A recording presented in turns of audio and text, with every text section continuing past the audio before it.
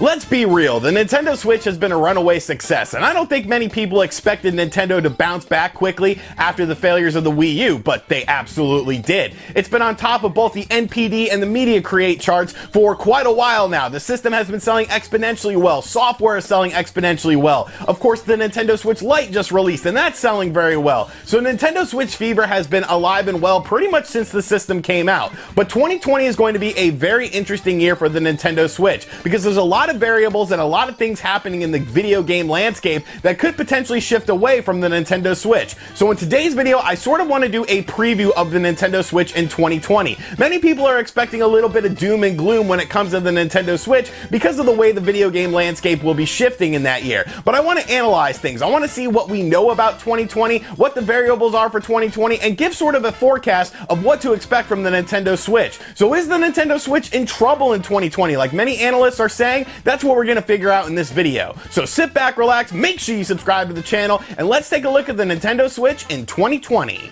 So to kick things off, let's talk about the 5 exclusive games we know have a 2020 release date when it comes to the Nintendo Switch. 2 of them have a concrete 2020 release date, and 3 of them have just a general 2020 release date. The first game we know about is Tokyo Mirage Sessions #FE Encore, coming to us on January 17th. Now, arguably, this is one of the greatest names of all time for a video game. I don't know how much clearer you can get when it comes to a title of a video game, but I think this is definitely it. Now, this game, of course, originally released on the Wii U as Tokyo Mirage Sessions, and it really never really found its sort of foothold with the Wii U audience. Obviously, the system was on the tail end of its life cycle, so this game kind of faded into obscurity. But like many Wii U titles that sort of faded into obscurity, Nintendo is bringing this game back with some additional content, and this is the January release for the Nintendo Switch coming to us from Nintendo. Now, personally, I don't have much interest in this title. It's definitely too sort of Japanese weeaboo for me, but I know a lot of people really enjoyed this game, so it will be nice to see how this game gets a breath of fresh air. The second game that we have a concrete release date for is Animal Crossing's New Horizons, which comes to us on March 20th. Now, a lot of people seem to downplay the impact that Animal Crossing has, but when you look at the game sales for Animal Crossing, it is absolutely astronomical. Animal Crossing sells extremely well. It has that sort of widespread appeal that a lot of people really enjoy. You could get people that maybe aren't necessarily hardcore gamers into the Animal Crossing universe. And honestly, I kind of like Animal Crossing games. I sort of fell out of love with them as I felt they get a bit too repetitious over the past few years, but the original Animal Crossing on the GameCube was just a fantastic game. And so I hope that they incorporate some of those mechanics and sort of create a new style of Animal Crossing. From what we've seen, there's definitely a lot more to this game than just the standard Animal Crossings we've seen over the past couple of years. So I do have high expectations for this game and high hopes. And really, those are the only 2 games with concrete release dates. The other 3 games are just pigeonholed for 2020. The first game we're going to talk about is, of course, No More Heroes 3. Now, we haven't seen anything about this game. We really don't know much aside from the fact that it takes place 2 years after Travis Strikes Back, and it, of course, stars Travis Touchdown. Now, No More Heroes was definitely a cult classic on the Wii. It was then ported over to other systems as well because, you know, those sort of games didn't really sell all that great on the Wii, but it was definitely a very fun game. So it'll be interesting to see what they do with a jump in technology for the Nintendo Switch. The next game we have to talk about is Deadly Premonition 2, which is a game that was completely out of left field. It definitely surprised me when it was showcased at the last Nintendo Direct, and personally is a game I'm really looking forward to. The original Deadly Premonition was just such a weird game, and I'm really curious to see if they're managing to capture that sort of weird aspect with the sequel of this game. And the final game is, of course, Xenoblade Chronicles Remastered with a 2020 release date as well. Now, Xenoblade Chronicles was a game that released originally on the Wii towards the tail end of the life cycle. It was definitely very difficult to buy it. It was a GameStop exclusive, and then GameStop jacked up the price of it to like $80 for used copies. It was definitely a very sloppy situation. The game was then re-released on the new Nintendo 3DS only, and then it was just sort of there. Of course, with the previous success of Xenoblade games, plus the rise in interest in the Shulk character, a lot of people want to play the original Xenoblade game, and I think this is going to be a great way to do it. Now, I have already played this game twice, both on the Nintendo Wii and the new Nintendo 3DS, but it seems like they are doing some things to make this a proper remaster. It doesn't look look like they're just sort of porting over the game and making it high definition visuals. It looks like the visual style is actually being completely reworked.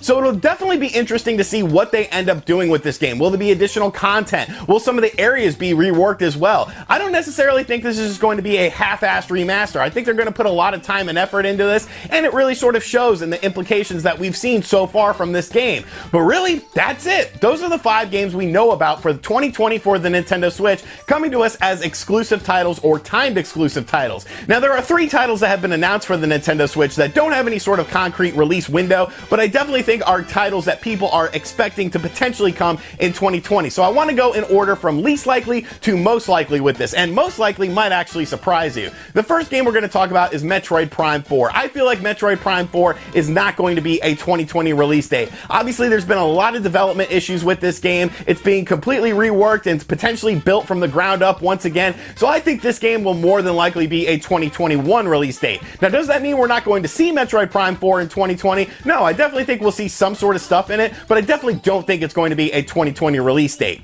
The next game we're going to talk about is Bayonetta 3. Once again, I think there's a off chance that Bayonetta 3 could be a 2020 release date, but with Astral Chain just wrapping up, I kind of foresee this game also being a 2021 game. Once again, we haven't seen anything from this game. We really don't know much about this game, so I think this game is a little bit of a ways off. I think Platinum Games may port over one of their other titles to the Nintendo Switch in 2020, something that may be released on other platforms, or maybe an HD remaster of a game that we've seen from Platinum Games before, but I don't think that Bayonetta 3 will be a 2020 release date.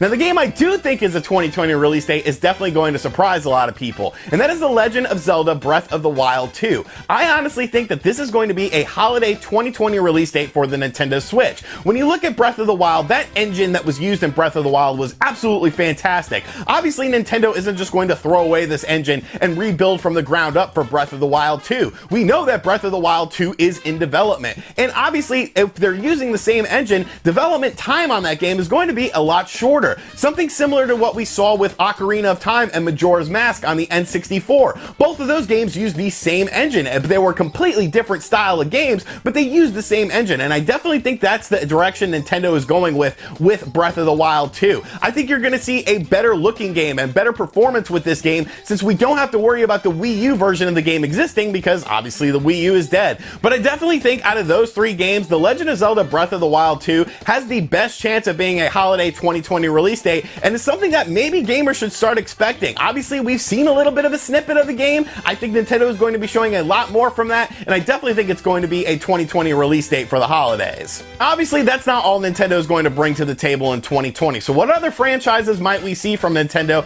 in 2020? I think there's 2 game franchises that we definitely need to be on the lookout for. The first one is Mario Kart. I think there's a good chance of there being at least some information of Mario Kart 9 in 2020 with maybe a potential release date. You gotta remember, Mario Kart 8 Deluxe was a fantastic game, pretty much the pinnacle of the Mario Kart series. A lot of people are even wondering, what more can you do? So many tracks, so many game modes, so many characters to use. But Mario Kart 8 Deluxe at its core is still a Wii U game. It's an older game. It was obviously ported over to the Nintendo Switch to sort of breathe life back into it, and of course add in things like the battle mode. But I think a Mario Kart 9 has probably been in development for quite a while. So if we get something like a January Nintendo Direct, what's to say that Nintendo isn't going to announce that game as potentially a summer release for the Nintendo Switch? Another game I think people need to be on the lookout for is a successor to Super Mario Odyssey, with something like Super Mario Odyssey 2. Much like the Legend of Zelda Breath of the Wild situation, I feel like Odyssey 2 will be built upon the original Odyssey engine. And once again, that is something Nintendo has done. Look at Super Mario Galaxy 1 and 2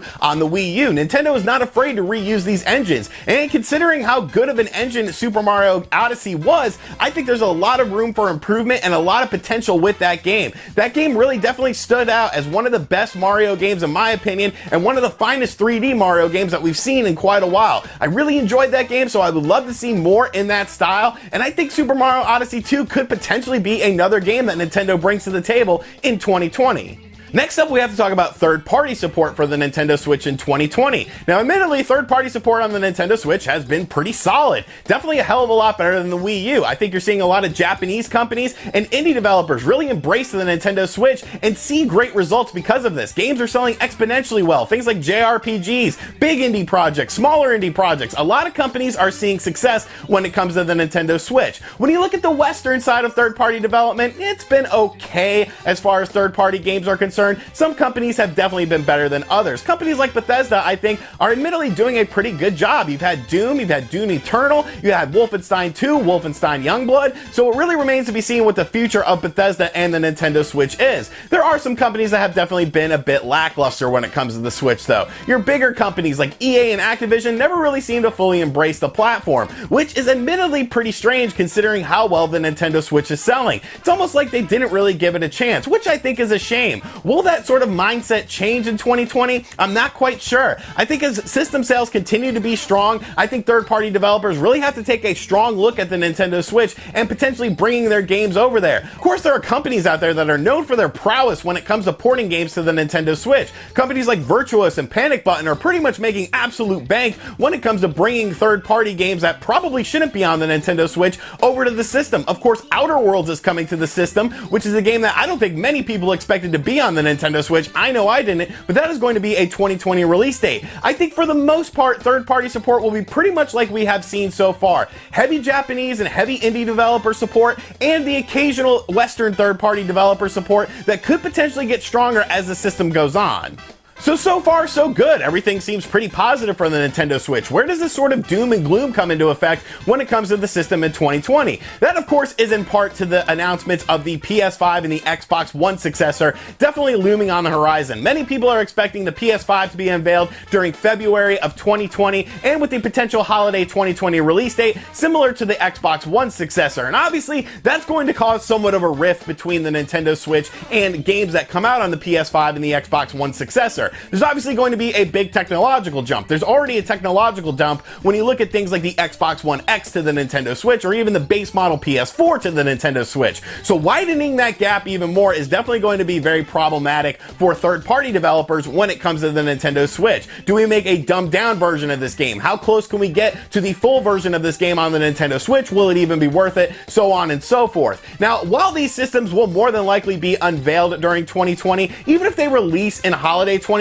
I don't think it's going to impact the Nintendo Switch all that much, because a lot of these games are obviously going to be at least a year or two away. When you look at how the PS4 and the Xbox One first launched, you saw a lot of games being ported over from the Xbox 360 and the PS3 over onto those systems. You got your definitive editions, your remastered editions. Usually the first year and a half of a new PlayStation or a Microsoft console is full of these remastered editions or just smaller games. You usually don't get those bigger games until about a year and a half into the system's life cycle. Of course, there's going to be first-party games, but those wouldn't really impact the Nintendo Switch to begin with because they would never come to the system. When it comes to third-party developers, I think you're going to see a lot of remasters, some remakes, some definitive editions come out on the PS5 and the Xbox One successor, and I don't necessarily think it's going to impact the Nintendo Switch. But even if it does, there is still one variable that is very quiet, but could potentially come to the Nintendo Switch and definitely help in this situation. And that, of course, is the fact that cloud gaming is sort of picking up steam. Now, the Nintendo Switch has seen cloud gaming in Japan, with both Capcom and Ubisoft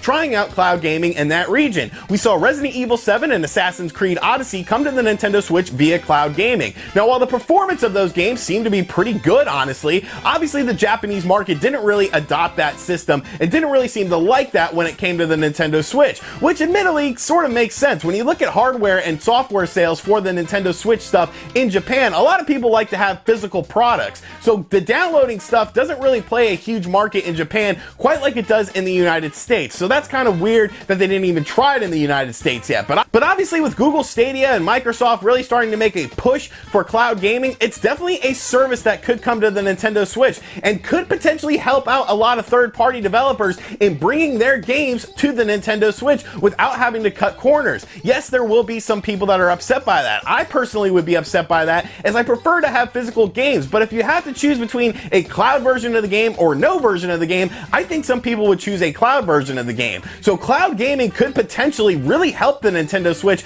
against the PS5 and the Xbox One successor. Of course, there's always rumors about a Nintendo Switch Pro that could help shorten the gap as well, but I really think cloud gaming would be more instrumental in helping the Nintendo Switch, especially with these bigger third-party developer games that will be coming out on things like the PS5 and the Xbox One successor. So is it doom and gloom for the Nintendo Switch in 2020? Are problems rising on the horizon? No, not really. I mean, the video game landscape is always shifting. We know what to expect from the PS4 and the Xbox One in 2020. Sure, things like the PS5 and the Xbox One successor will definitely put Nintendo on notice, but the earliest those systems are going to come out is holiday 2020. So that's not going to really have a big impact for that 2020 year. 2021 maybe will be a bit more of an interesting discussion. But as far as 2020's lineup is concerned, Nintendo is obviously holding some things close to their hand right now. They're not showing their full hand of games, and that's sort of what Nintendo does. That's what these Nintendo Directs and things like E3 presentations are for, to learn about games that are coming out within the next 3 to 6 months that will be available on your Nintendo Switch. I think 2020 is going to be another fantastic year for the platform, considering the PS4 and the Xbox One will be winding down, and the earliest you'll probably see the Xbox One successor and the PS5 will be at holiday 2020. It's definitely going to be a lot of smooth sailing for the Nintendo Switch, and admittedly, a very exciting year. So let me know in the comment section down below what you think of the Nintendo Switch in 2020. Do you expect there to be more games announced? What games would you like to see? How do you think third-party support is going to be? And how will things like the PS5 and the Xbox One successor factor into the Nintendo Switch's success? And as always, guys, thank you for checking out this video. Be sure to check out other videos on the channel. If you're new to the channel, make sure you subscribe and turn on notifications. Make sure you check out the pinned comment in the comment section down below. We are giving away a Nintendo Switch Lite. There's still definitely plenty of time to enter that contest. And as always, I'll catch you guys on the next video. Later.